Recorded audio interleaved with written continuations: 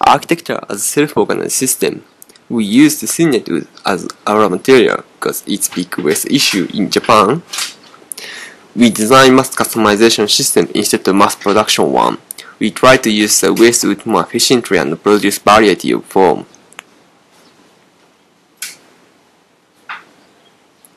In this method, we prepare the box having a hole on the bottom and distribute material to the box for forming, and the structure will be natural to the gravity. At the same time, we simulate in digital physics engines in contrast to the analog experiments.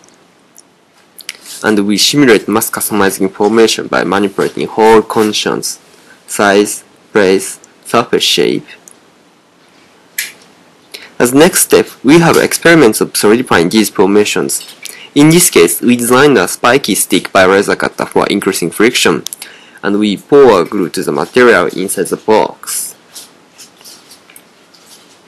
After solidifying, we remove box walls and flip blocks in some way.